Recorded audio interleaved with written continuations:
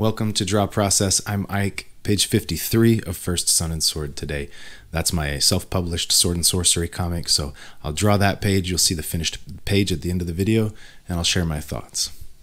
Okay, page 53. Sword disappears into the jaws of King Croc, who is slowly pushing toward the pool of water to the right of the throne room. And Sun is watching with disbelief at first, thinking Sword may be dead or defeated here. We see that Sword is in the jaws. Now, we know that the jaw muscles have been severed, so there's no bite power in the jaws. But the reader won't know that yet until the next page.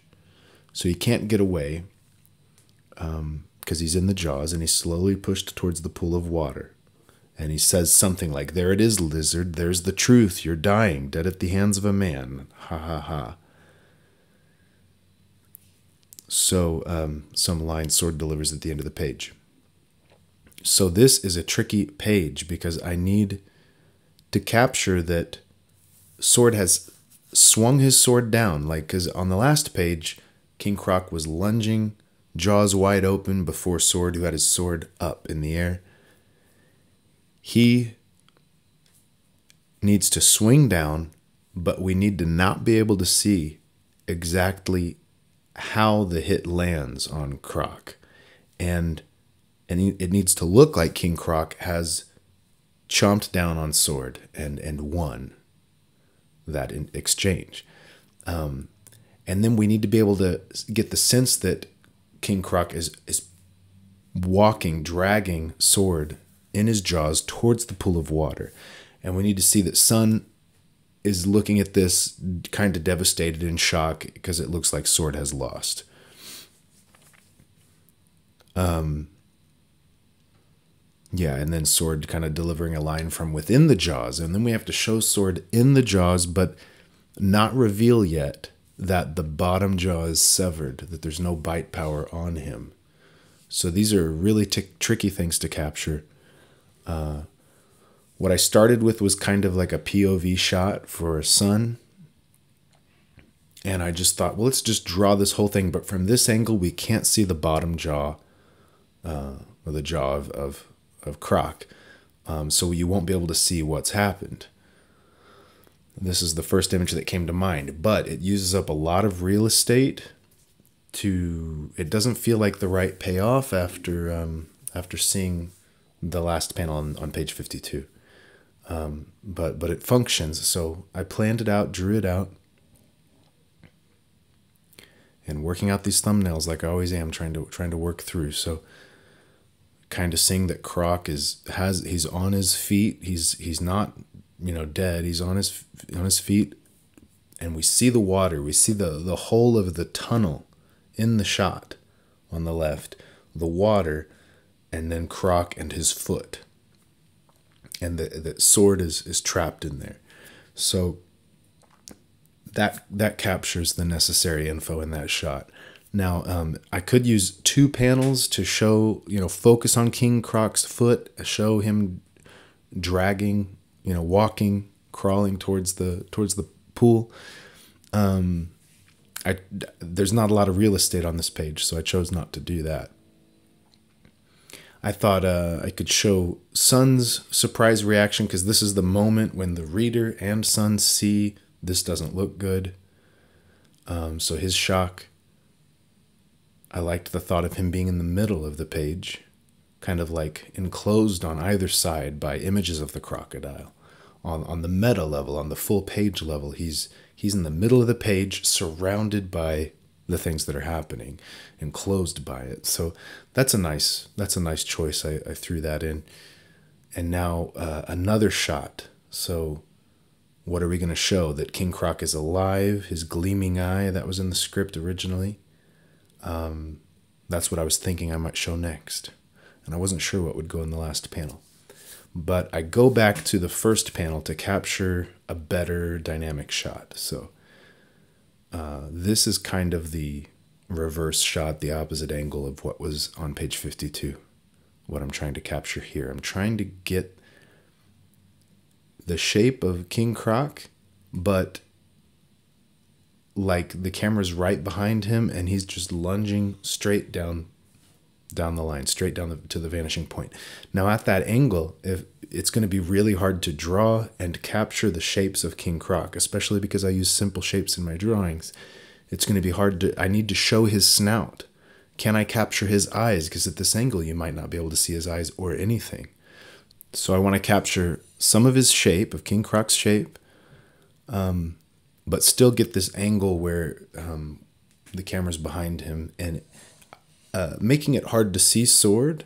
And we just need to see a few elements. Like, okay, his head is coming out the top. We see this blood squirting out. Is it his blood or is it King Croc's? This is unclear. So this captures the action, you know, the sword having just swung down. The sword's in the shot. Sword, the person, he's maybe leaning back or looking like he could be in pain. So that helps us not be able to tell the result of their exchange, but still try to give that payoff from the last page, the payoff of the exchange. So that is challenging. That is difficult storytelling because we need to show the reader, but not show them too much. So a challenging way that I wanted to write the story and execute the story in this script, in this page. Okay, the same panel as on the other page. I liked that one, but I've made it longer so that we separate the pool of water, the tunnel, the hole for the tunnel above. That is not intersecting with Sword at all. It kind of spreads out the important info, which is, there's a few pieces of info to see in this shot that are all important in the background and the foreground. And then we have King Croc, sword in his jaw, looking tense, and then just that headshot of sun. So at this point, I stopped working on the thumbnails, but I knew that I wasn't happy with what I'd come up with. I wasn't totally content yet. So I needed to figure something out on the page. And that's what I'll do. You'll see in the next part. So there it is, the thumbnails onto the penciling and the laying out the panels for the page. I'm going to pencil only for the panel borders. A lot of times I will go straight to ink for the border, but this time I wasn't positive of my plan for the layout. So because we're kind of changing the thumbnail here. Okay, so I have been stressed out for several weeks and have not been my regular self. There's a lot of questions and problems I'm trying to solve, things I'm trying to figure out for myself and for Clever Kaiju, for First Sun and Sword as I'm approaching the end of this book, and how to move forward with it. You know, publishing, printing, kickstarting, all those questions. And I know that that's part of the stress that I'm under. And those questions have been eating up my mental energy and capacity. And so when it's time to do these voiceovers, these recordings I do, which I do every week here, and they're about 30 minutes each time. And I don't really have a script for these. I just ad-lib through it. But when I approach this now, I find myself like unsure what to talk about. There's an awkwardness that comes over me because so much that I've been thinking about is like in the dark. I mean, I'm trying to find my way through the dark and just kind of like on the hamster wheel, caught up in it. But also there's things I don't want to say publicly about when it comes to publishing and things like that. I want to figure it out first and then present those plans. So I think this is, I'm talking about this because I share my experience on this channel, but I think other people can relate. This is part of being the practice of your art. If your art is like comic books, storytelling, you not only get up every day and try to make time and focus and learning and making your book, but at the end of the day, there is a book, there is a story, there's something to share, to get in people's hands, to print, whatever it is you're going to do with it. There's the thing that you've made. And that can ruin the fun. It can be great. It can be helpful also to think of the product, to think of the book. You want to get it in their in readers' hands. You want to make the next book. You have it can lead to success. It can lead to money, and it can lead to discipline to produce the books, and not just thinking in terms of the page, the panel, and working on that, but the book and the business, right? There's a lot of possible good to come from it, but it's a stressful thing. And I'm, telling myself here that I need to not let myself get weighed down by this. And that there is some work to be done, some good to come from engaging with these problems, but I have to remember I am an artist. I'm not supposed to be consumed by these things. I can't sacrifice myself and my art and my freedom and passion on that altar. So at the end of the day, I have to disconnect from those questions to a degree, and to each their own degree. But for me, there's a degree to which I can't engage with it. If I maintain my practice of telling stories, producing work, making it available in some way, shape, or form, keep connected with other artists, keep in community, keep sharing my work through YouTube and other means, and sharing what I do, more and more so. Not in a business sense, but just out of a sense of passion, and to do it.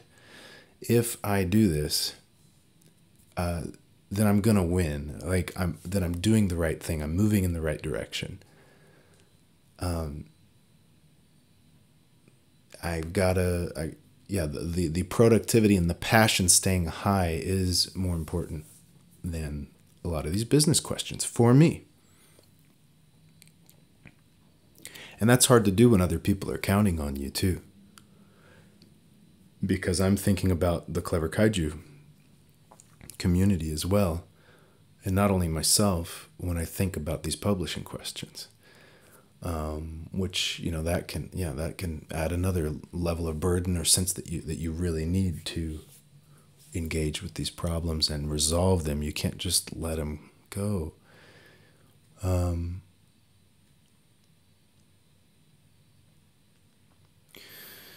So, I'm talking about this. This could be helpful to other artists. Can you engage in difficult, challenging things and not be completely hardened by it?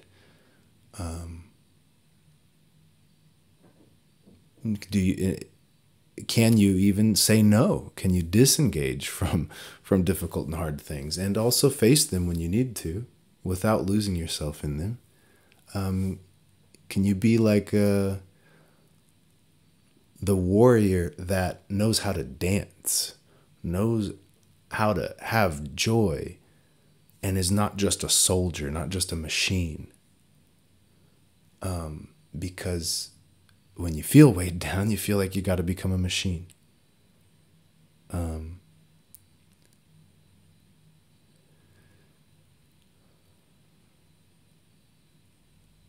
So that's one thing. And just as I said that, I was thinking, maybe that doesn't capture the whole strangeness that I feel, because the other part is it's not that I need to become a machine to increase my output, to produce my book faster or something. It's that I know what is called for right now is a visionary, not only for my work but for Clever Kaiju. But we could just say for my work, I need the power of a visionary, someone who can see a future, a possible outcome, a possible way of doing things, a creative way that people haven't thought of, that can navigate towards that desired goal. And it can be anything we can dream up. It can be anything I could envision. So I'm well aware that like what's called for is not like just a factory line worker. I need visionary energy, leader energy. And that's tough, because I'm limited. Like, I'm human, and I'm faced with that, with my limitation. And I know that I can't just buckle down and get hard. I've got to stay loose. I got to stay creative and passionate. But also I'm so aware of my inadequacy to be that way. I can't just, generate that. I can't just be a visionary for just because I want to, and there's no clear path to get there. So for me, I'm feeling that I just need to maintain my hope. That, that's a sort of vision. I don't have a clear vision yet, but I have hope. And I'm aware, like maybe being aware of my limitations helps. That maybe that's a humility, that I'm not able in myself to do something, but I'm going to try. I'm going to do it. It's always awkward when we try something new, and then eventually like you learn it, you get better. And a lot of people stop at feeling awkward. So that makes a case for just trying, just doing it, even if it's difficult and awkward. So, and doing it without getting too hard, or too consumed by it, obsessive about it, which I guess goes into my own issues with obsessing on things, overanalyzing things, intellectualizing. These are things that I do, and I don't believe they're totally bad. It's just my way of weathering or buckling. I don't believe that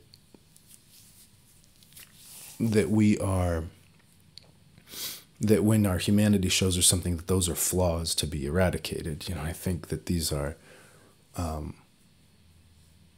good qualities. These are things that can be polished and used for good, rather than something to do away with. But yeah, it's weaknesses, I guess, nonetheless. And there they are in my face.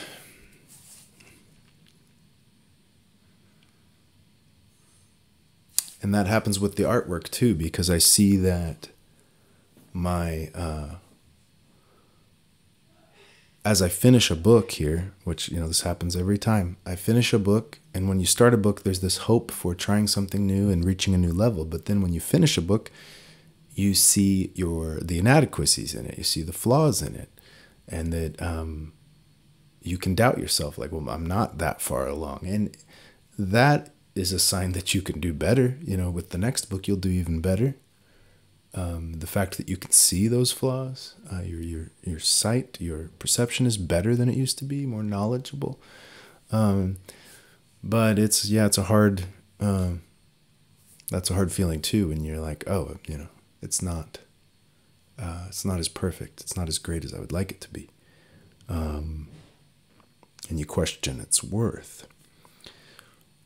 And that can happen too if the book is not met with great success. That's something I've had to face before, where you hope a book is going to develop a strong readership, get picked up by a publisher, something like that. People, getting good reviews and praise. And then if it's met with silence, it's just, it doesn't get picked up and so on, then it's like, oh, I guess I'm not doing so well. It's not that good. And then, well, that's a downer. And that, I foresee that happening with this book. It could get picked up by a publisher. It could develop a large readership, but, I'm at the point where I've just embraced that my work's is likely to be indie and kind of unknown, like not well known, not highly praised necessarily, or like that successful in a book market or something. It's something that's unique and indie, and I've just kind of embraced that. But I have hope that someday I'm going to cross some invisible line. At some point, my work will have certain qualities that are more polished. It'll reach a certain level where it's going to receive more praise. It's going to develop. Or it slowly builds towards a greater readership, especially as I stick with this book over time. Then the readership could grow and grow, and so I still have that hope that eventually, I'm going to have a reasonable readership, a reasonable, and praise and people liking my work. And I don't mean to diminish the successes I've already had. There's people that give me great feedback and praise for my work and tell me they really enjoy my work, but it's not the same as having thousands of readers and lots of praise from the established comic book publishers and so on. So so I just embraced that. I just see that's going to be the case. And it's, I'm not trying to lack hope. I still believe that it can work out, to me having greater success in the market and with in people's eyes, or critics' eyes. But it's a process, and I can't control when that happens. It might be an invisible line I cross. It might be a slow build. I can't control that. I decided a while ago that even though I didn't get published and get met with great success after my first book, my first comic, my first graphic novel, my second, my third, even after that, I decided early on, I'm going to do this. I love doing this. If I stick with it, I'm going to get better and better at it. It brings me joy. I have something to say. I have a perspective. I have stories I want to tell. And for me, it wasn't like one story that was really on my heart or mind, and I just really had to tell it. It was just, I love telling stories and coming up with ideas for stories, and I want to execute it and share them with people. So, but yeah, I decided that I was going to do it regardless of if I made money doing it. But of course, I hope someday that I do make some money doing it. So some hope and some belief that it can work out. Hanging on to the possibilities for success, but not motivated by that. Motivated by sticking to the process, to being the practice of my art, and putting in the time, the work, the years. And the other element to that I find hopeful and helpful, sharing what I do. So it's not just the finished comic book that I have to share with people. It's my thoughts, my perspective, my techniques. Literally the whole process I go through drawing a page, which I share on this YouTube. Just everything. And then qualities I have that are just me uniquely, my insights, my personality, my compassion, like whatever it is. There are things I have to contribute. And I want to engage in that too, that like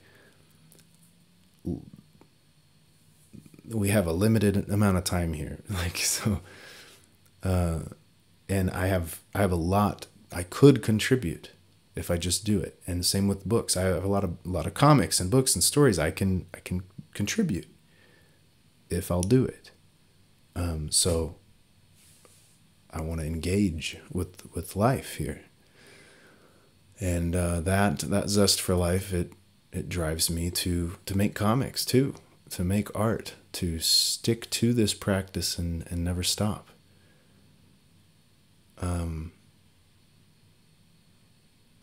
To have that passion too. With passion, I can improve at a much faster rate than without it, and the work can be much better. So even if your goal is just to get better, find your passion. So here's the page. It's almost finished.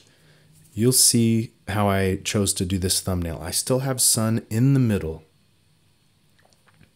He's still surrounded, that was kind of what I was going for with the thumbnails, is this thought that he could be surrounded. But instead of just on left and right, I've got a panel beneath him too, fully surrounding him. And we have the second panel here, the first in this row of 3. Sword, you can't see the bottom jaw, the jaw of King Croc. You see Sword's body, you can see his leg, his hands. So you understand like where he's positioned in space now and where that water is above his head. I didn't capture the tunnel in this shot, right? That was lost from the angle I chose to go with. But I did capture more effectively the physical space and the distance to the water and the position of Sword there. So I've got Croc growling. Right after that, Sun, his shock. And then some reaction there from Sword. And then the statement from Sword, like where he's like, you're dead. I've defeated you. This is an interesting, not only was this a challenging script to execute in this page, but there's nuanced or somewhat interesting storytelling involved. So I haven't shown you yet, the reader, how King Croc is defeated, that his jaw is severed, that he's going to be dying. I haven't shown that yet. We just see what kind of looks like the defeat of Sword, and then Sword says, "You are dead. I've defeated you." And then on the next page, you're going to get the very next panel on the next page will be the reveal of how Croc is, his jaw is severed and he's defeated. So I chose to have Sword relish in his win, before we even get to see his win. The easiest way to do it would have been to just show it. I mean, even this, like, I could have just had him cut through Croc's jaw and then just like everyone see exactly what happened and just move on. But I wanted to create that moment where Sun is reacting in shock and concern, and that moment where Sword is relishing in his success, almost as like a last breath, a last hurrah, because he's trapped, he's weakened, he's going to be pushed towards the water. So I wanted to capture those reactions, and so that was why this gets stretched out and needs to be presented in a different way. You don't want to miss those opportunities for more interesting storytelling by just focusing on just showing what needs to be shown, to like the most basic. So this is like trying to focus on storytelling, writing, and the visual communication to the audience. So that's it for this week. I feel better getting some of that off my chest. Yeah, there's hope and good things ahead, and I see that. I'm excited. Be the practice of your art. Encourage others to do the same. Find others that are doing the same, and make a book. Bring something to life, even if it's a few pages. See you next week.